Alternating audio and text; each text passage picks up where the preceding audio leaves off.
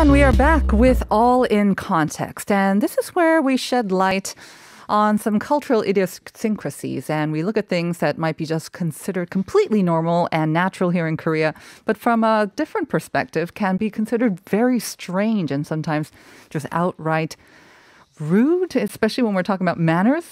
Bananas, bonkers. Manners bonkers, yes. And that was, of course, Ryan Kulp, who helps us to do that with All in Context. Good morning, Ryan. Good morning. How are you doing? Did you have a good weekend? I did. Halloween. Yes, I was wondering. Here. And I didn't eat too much candy, but I met a lot of strangers. It felt a little bit like old times. Did you dress up? Long story. I had a costume. I had a Squid Games costume. Yes. And then at the last minute, I thought nothing was going to happen because there was this fake news that that the Korean government was going to deport foreigners. What? So I had all of my friends messaging me like, "Oh, I'm not going Really? out." So then I didn't dress up. But then I started walking around and I saw everybody in their Squid Games outfits. So Oh, no. I had a little FOMO, but it was still fun. You had the pink one? The pink costume? I or had like the tracksuit? Daejang meme, like the weird mask with the big like cape. Oh, those are rare. Very that would have rare. been good to see. Yeah, Oh, well, maybe next year. next year. All right, so we're going to be talking about manners, and this is really interesting. I can't wait to hear about what things that you have noticed. But let me also remind our listeners also about the first question of the day, because we asked you, what is this term? And it refers to customers who disregard consumer etiquette and they make unreasonable complaints to business owners, sometimes unreasonable demands as well. So it's a Konglishy term. And we asked you, what is this term? So 소비자로서의 매너를 다하지 않고 또 악의적인 민원을 제기하는 사람을 일컫는 콩글리시한 단어인데요. Some of you sent in some answers. 5691 saying 프로 불편러. Have you ever heard that one before? Yes, it's like a person who's really good at complaining Exactly. on like, the internet. Like a professional complainer. It's a That's right. nice mix of Korean and English words. And then 0230 saying 악플러요. Similar, yeah. Evil word. Good internet answers. person. Unfortunately, they're not the right ones, or they're not the ones that we are looking for here. So the one that we're looking for here is actually a combination of two words, really. So it is two words that we're asking for. And if you think you know the answer, send it in to pound 1013. Spin around, and Max says we can give you a hint. It includes a color. The correct answer includes a color. All right, so manners. They are I kind of started the opening with, it's not so much a cultural difference, but I think maybe also a generational difference as well. Sure. Like manners, yeah, sometimes overrated. The rules for manners and etiquette seem to be changing all the time as well. And then you throw culture into the mix and wow, such a minefield. Right. I mean, to be clear, right, we're all human. So there's sort of like human nature with body language and like laughter's universal language and the word no works in every language. So there's some of these things that always will keep us together. Yes. But I remember growing up in America, you hear these kind of like rumors or sort of like, I don't know, they're just like fake news about how like, in this country, if you slurp, that means it's good. And if you don't slurp, then the chef will be sad. Yes, because because you're not enjoying your food enough, exactly. are you? Another one I heard when I was much younger that I've never found to be true was like, in this country, and in America, if you use your middle finger, that's, an insult. But in these countries, your middle finger is like a thumbs up. And if you put your thumb out, that's like giving the middle finger. It's like, I've been to many countries, I've never seen.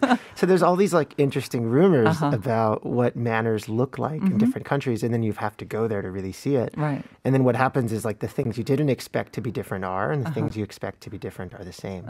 One example that hits you immediately when you come to Korea, even as a tourist, is if you say just one Korean word, hello, thank you, someone else is likely to say, 한국어 잘하시네요. There's such amazed that you did, or you said anything in Korean, right? But the first 30 times you hear that as a foreigner, you're like, oh, thank you. You believe it? You really believe it because because in America, like if you get a compliment, there's sort of an art to taking the compliment. It's unbecoming. It looks a little bit ungracious. Ungracious if you can't take a compliment. I have been sort of pointed out for that as well. Someone complimented. I'm saying, no, no, no, no, Right. it's not me. It's all the teams. Like, no. And they're like, just take it. Right. You're making me feel bad, you know? Because Yeah. you're spending social capital to give someone a compliment. Exactly. So for the person not to take it, it's kind of like, well, now they haven't completed the transaction. Mm-hmm. They've like blocked it from happening. Whereas in Korea, you want to appear modest. You want to reject the compliment at least twice. Or, no, no, At no, least twice. it's not me. It's the team. 아닙니다. I was 비행기 lucky. 태우지 마. Right, Exactly. exactly. So that took a while to get used to. Or now, anytime someone says anything nice about me, I'm like, oh, no, no, no. No, you don't understand. 아니에요. I have demons. That's a good one. Taking compliments or accepting compliments, it's a huge difference in Korea as well. I think nowadays, but there used to be, growing up, I have to say, like when I grew up, because of my dad's job as a diplomat, I had to move around different countries every 3 years or so. So it was very critical that I kind of caught up on the sort of the cultural context and the etiquette of wherever I came to. So you have the basic sort of the international etiquette, you say thank you, hello, I'm sorry. You have those very basic manners. But then the very specific manners and etiquette of that country, I had to just like very observe everything, be very kind of observant and try to just 눈치 봐 and see Sure. what everyone else was doing. But the thing is, like you say, like when we were growing up, there were very specific, it seemed, cultural sort of etiquette for each country. But nowadays, I don't know, it becomes kind of more blurred or more accepting that Right. everyone realizes everyone has different sort of etiquettes or cultures. So not such a big deal. It's just kind of looked upon as maybe, it's another sort of quirk, cultural quirk maybe. That's right. I'd say that nowadays you can get by just being a normal kind of reasonable human. Yeah. But for example, me living now in Korea, there are little things that if I do them the sort of Korean way, it can really impress someone or give That is them a true. little joy, Yeah. So even if it's as simple as turning in the other way to As you take a take your drink shot, yeah. at the restaurant, it's usually not necessary. Right. I'm not an important person. I don't go to like a big hueshik with a boss. But if I do it with someone I've just met and they're Korean and it's kind of a nice place, then all those things kind of collide and they say, wow, like you know how to do it the Korean way. And you're showing respect for That's the right. Korean way as well. That's right. And I'm happy to do that. You know, Right. in America, we slosh around too much. So it's nice to have some order. I mean, I realize it's a little early to be talking about drink, but since we're transitioning and there'll be more drinking maybe, when it comes to drinking, and you know how Koreans, they say if you pour your own drink, they used to have the saying that either you or the person next to you would have like 7 years of bad luck romantically or whatnot. Bad luck romantically. Exactly. That's a good one. Yes. So you're not supposed to pour your own drink, and it's Right. considered very bad manners for the people around you Right. if they haven't observed and poured you, Right. your drink. Is it anything similar like that in the U.S.? It's like almost the opposite in The the opposite. US. Yeah, in the US, it would be, of course, it's nice to pour someone else's drink, but to wait for someone to pour your drink is like wild. I've never done that. It's very normal. Let's say there's a pitcher of sangria in the Right. middle of the table. I might pour for some lady if I'm with, but otherwise each person pours their own, and that's very normal. To wait for someone to pour yours would be strange. That would be very strange. And it could be, I guess, maybe even considered kind 공주병. of 공주병, 왕자병, or maybe in a bit of a pressure where you're trying to make me to drink more when I'm not feeling up for it. That's actually a good point. It almost transitions into another example, which is this peer pressure Yeah. being built into like manners here. So like we always learned growing up, like peer pressure equals bad. Yeah. Because peer pressure is usually not for fun stuff. Your friends aren't all saying like, hey, let's study hard. Let's jump off a cliff Yeah. instead. Yeah. Instead, it's like drink all night, Yes, right? yes. So in the U.S., like if you're in that situation, it's very common to just leave, to Irish exit, people call it. I don't know if that's offensive to Irish people. But we don't pick on them enough, so I hope so, just to even it I out. didn't know that. You call it an Irish exit where you just kind of do when your you own leave thing? without saying goodbye, Oh, that's considered very bad manners, that's I think, in very Korea. bad in Korea. Yes. You have to stick it out all night, get a party room, go to the jjimjilbang, whatever it takes. Or at least apologize profusely and mention sure. that you'll be leaving. But yeah, That's right. Yeah. So that's considered bad manners. But when you go to maybe like someone's house as well, because we are having a lot more house parties or home parties.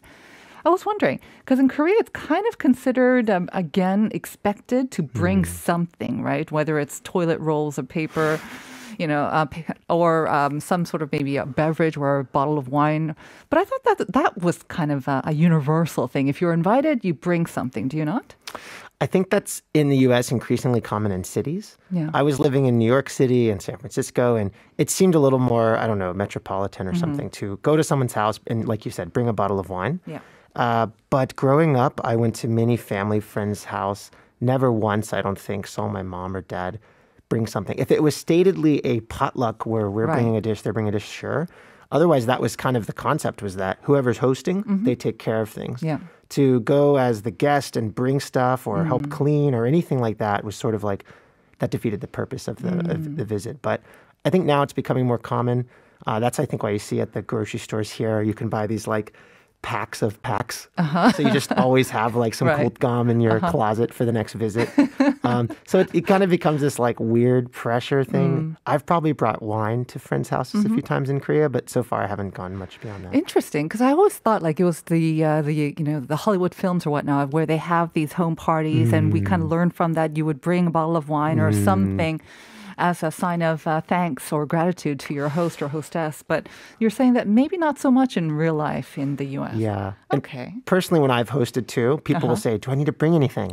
So it's almost more of a customary to say, do I need to bring anything? Yes. The person doesn't actually want to. So they say, do I need to bring anything? I say, no, just come. Just you. Yeah. Just you. When it comes to, I think, dining, that's where a lot of things get kind of gray as well. Because, for instance, I remember dining with my friends, and we had a girl, she had a cold, apparently, or she had a runny nose. So she kept on slurping up her and I was like, why is she not just blowing her nose? So I handed her a tissue, and she's like, and she just kind of wiped or kind of soaked in it, but she kept on slurping. And I didn't get it. I had also some trouble understanding it as well. But then I understand it's just not considered so polite to blow one's nose. But oh my gosh, look at the time. We're out of time. Ryan, thank you so much. Thanks for having me. I'm sorry we weren't able to wrap up. TBS eFM.